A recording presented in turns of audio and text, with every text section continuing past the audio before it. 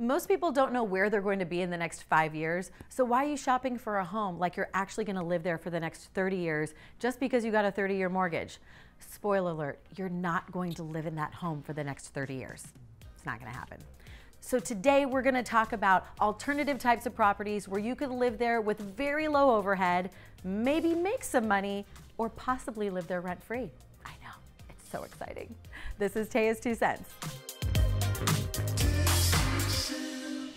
A while back, I made a TikTok that was all about why not buy a duplex, a triplex, or a fourplex, live in one of the units and rent out the others. I made that TikTok and it got almost 1 million views.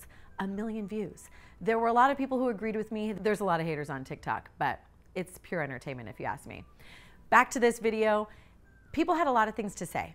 But what I want to tell you guys right now is in the climate of this real estate market, there are unprecedented bidding wars going on. There are upwards of 80 offers on some properties here in Los Angeles. It's absolutely crazy. So I'm telling my clients, why not take a step back and let's think short term. Let's think where you're going to be in the next 4 years. What if you could live in one of those units? Maybe you don't have young children yet. Maybe you're not even planning on having a family. Maybe you're a single person. If you're a single person, this is for you. Let's just say you find a fourplex. You find a 4-unit building where there's 1 studio apartment and the rest are much larger units which yield a lot more rental income. If you lived in that smaller unit and rented out the other 3 units, you would actually make money.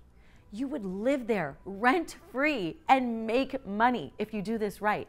And even if the numbers don't pencil on another property because maybe the rents are low, perhaps you'd break even, or better yet, your monthly payment would be really small. The point is, there are options out there for you. You don't have to buy a condo as your first property. You don't have to buy a single family home as your first property where you're scraping together all your money just to get into that big property that you really dreamed of.